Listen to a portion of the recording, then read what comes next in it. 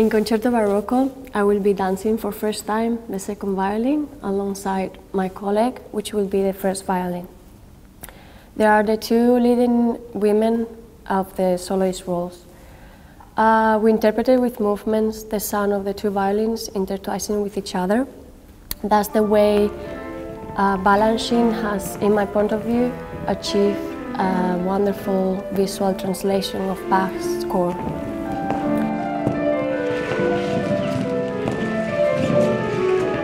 My challenge rehearsing this piece is about to be persistently committed to Balanchine's style, where I'm trying to take the movement to the full and understand the phrasing alongside Bach's.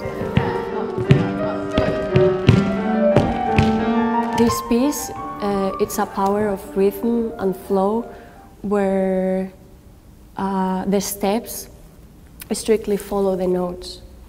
In the first movement, I feel like a dance of triumph where I should be strong, quick and square, while in the conclusion allegro, I feel more like I should express myself lively and friendly, with of course a touch of a sense fun.